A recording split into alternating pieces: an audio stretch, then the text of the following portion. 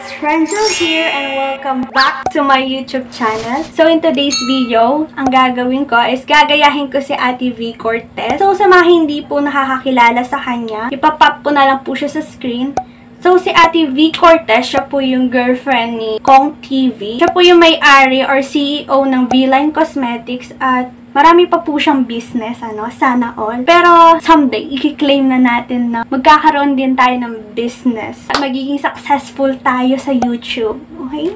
And by the way guys, before we start into the video, don't forget to like, comment, share, subscribe, at i-click na ang notification bell down below para always kayong updated sa mga susunod ko pang mga videos. And yeah, without any further ado, let's jump to the video! So ayan, nakapaglagay na ako ng skincare, nakapaglagay na din ako ng contact lens. And disclaimer lang pala, first time ko lang manggagaya ng mukha ng tao. So, pagpasensyahan nyo na kung hindi ko siya magiging kamukha. Pero, pinili ko tong video na to kasi sabi ng mga friends ko at yung mga kakilala ko, medyo kahawig-hawig ko daw si Ate V Cortez. Kaya nga, titignan natin sa video na to kung magiging Ate V Cortez ba tayo o si Ate V. Charot, corny. So, mag-start na tayo. So, sa base naman tayo, ang gagamitin ko ay itong dalawa. So, ipag-mix ko sila. Ito yung sa SUNGLOW by Fresh. Ito yung tinted sunscreen nila. At ito naman, ito yung sa SACELADY. At ito ang longwear foundation nila in the shade Fair. At ito naman, medium. So, ipag-mix ko lang sila. So, medyo maputi sa akin si Ate V Cortez. At napapansin ko, yung base niya is palaging mas maputi sa skin tone niya yung base niya, kaya yun yung gagawin natin. Kaya nga ginagaya ko siya ngayon eh.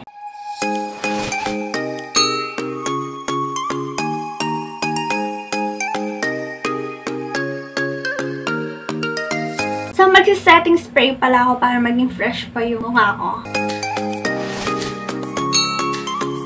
So, hindi na ako magko-concealer. Ang gagawin ko next is magpa-powder na ako. Ang gagamitin kong powder ay itong sa SUNGLOW by Fresh. Ito yung Set and Fix Mattifying Sunscreen Powder nila. So, SPF 50 din to. PA+++.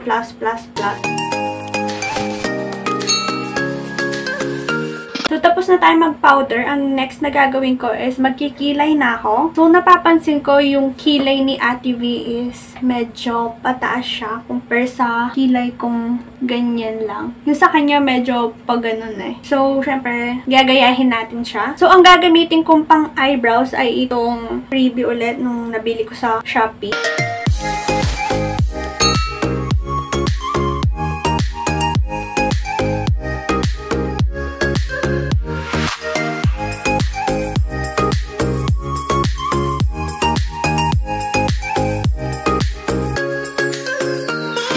Alam ko medyo uneven pa yung kilay ko. So, huwag kayong mag-alala. Mamaya i-conceal pa natin yan. So, sa eyebrows pa din tayo.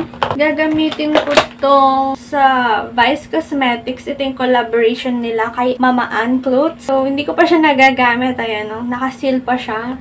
So, bubuksan ko muna.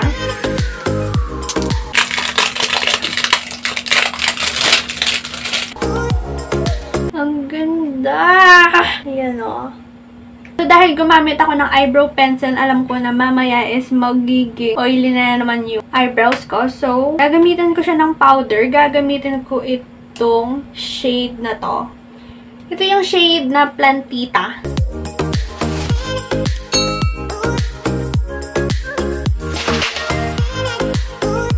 So, i-conceal ko na yung side ng eyebrows ko. So, yung gagamitin ko na lang yung natira ko kaninang foundation. Doon na lang ako kukuha ng pang-concealer ko.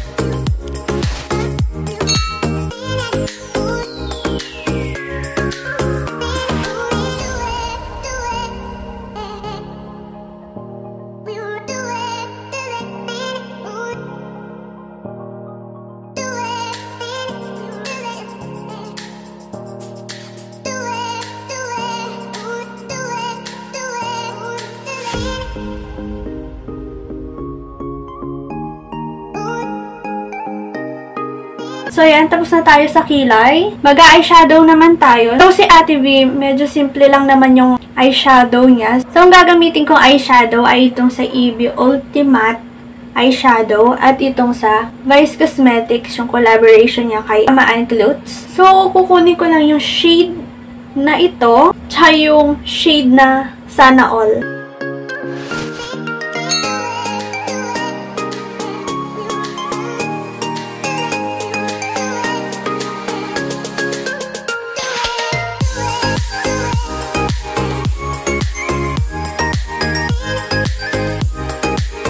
So, maglalagay ako ng onting eye bags.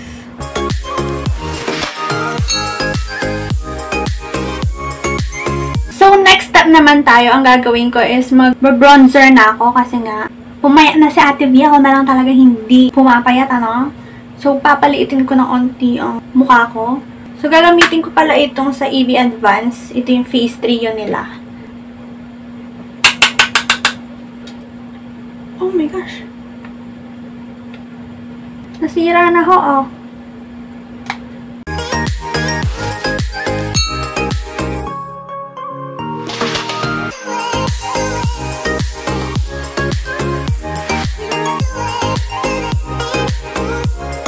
So, for the blush, ang gagamitin ko ay itong sa EV Advance. Ito yung blush palette nila. So, alam naman natin na si Ate B is mahilig talaga sa blush. So, yung shade na gagamitin ko dito ay ito. Talagang yung blush ni Ate B is putok na putok.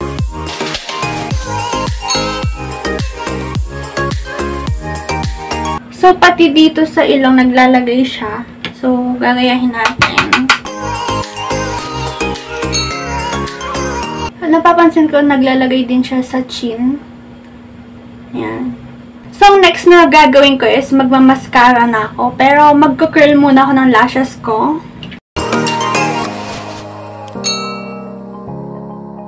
So, ang mascara ang gagamitin ko ay itong sa Fashion 21. Maglalagay ako ng mascara sa taas ng lashes ko at sa baba.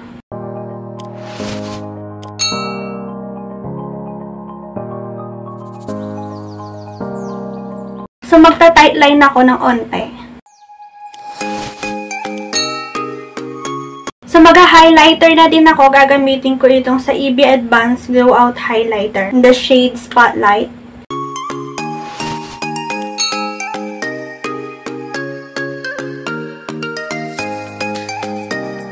So, sa lips naman tayo. Alam naman natin na si Ate V is, ang signature look niya is ombre lips.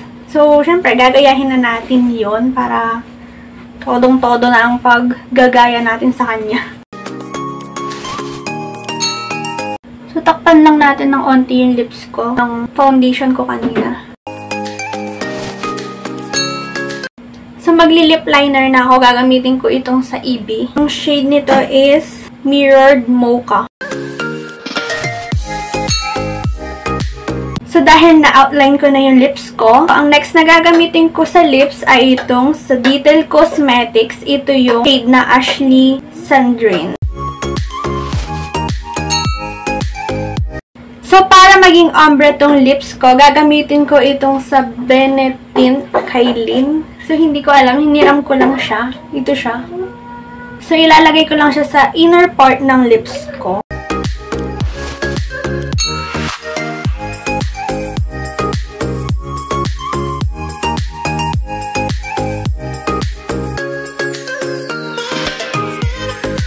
So, gusto ko pa siya ipa-intense ng onte. Gagamitin ko itong sa G21. Ito yung shade na Jam. So, ang last step naman is mag-setting spray na ako. Gagamitin ko itong sa LUXEORGANIX Beauty Mist by Anne-Cloth.